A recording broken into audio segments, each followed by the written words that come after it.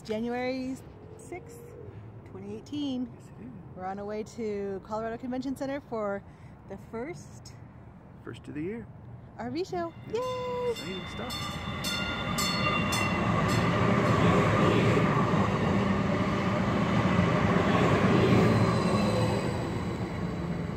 Move on.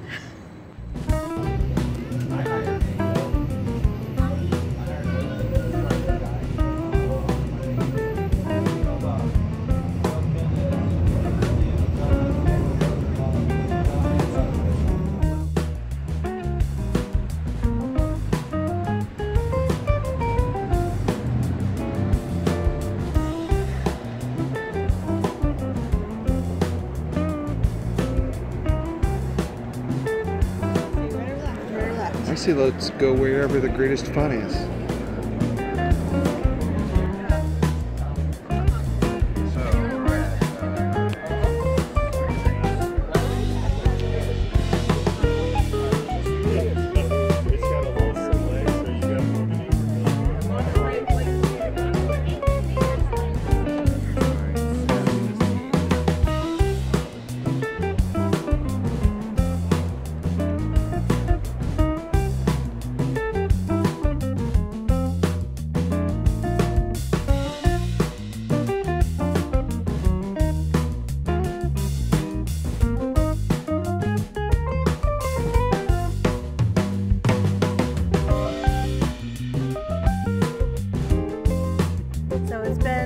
What, 4 hours since we last were here at the Littleton RTD rail.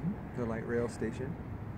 So our heads are kind of spinning from all of the RVs and the ins and outs and ups and downs and kids. Oh my gosh, yeah. So many kids. So much to see, so much to do, so much to try to steer around and avoid. Yeah, all the different floor plans. Just when you think you've seen them all, then you find something new that you've never seen before. And we looked at some of the front living room. John really liked them. I'm not so much. Yeah, especially in the fifth wheels.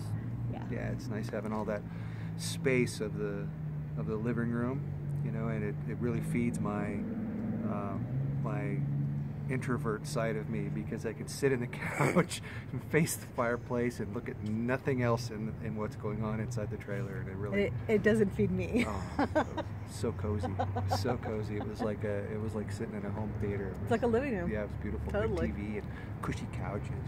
We did see a lot of truck campers that we liked, which is surprising to both of us because those have not been our favorites anymore. But not that we're looking to have multiple campers, but you do think about it. If you wanted to go up and higher in the mountains and not have to drag a trailer, and what would that be like? And so things to think about.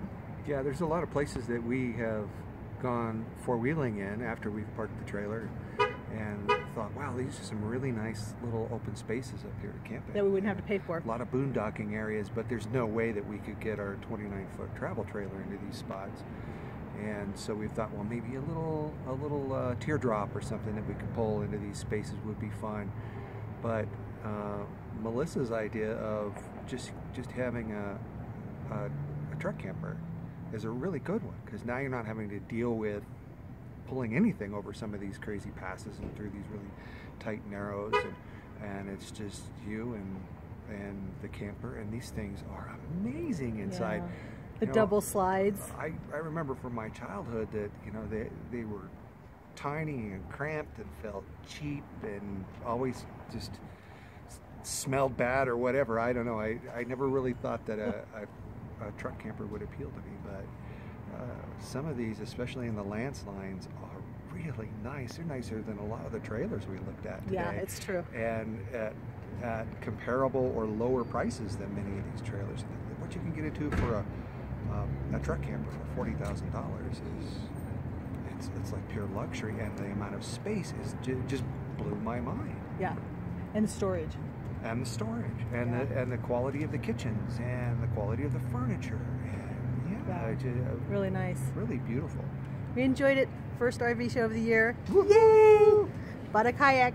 Can't wait. Yeah. Camping is coming. Yep. Got our coffee. Cheers. Cheers. Coffee out. Till next time.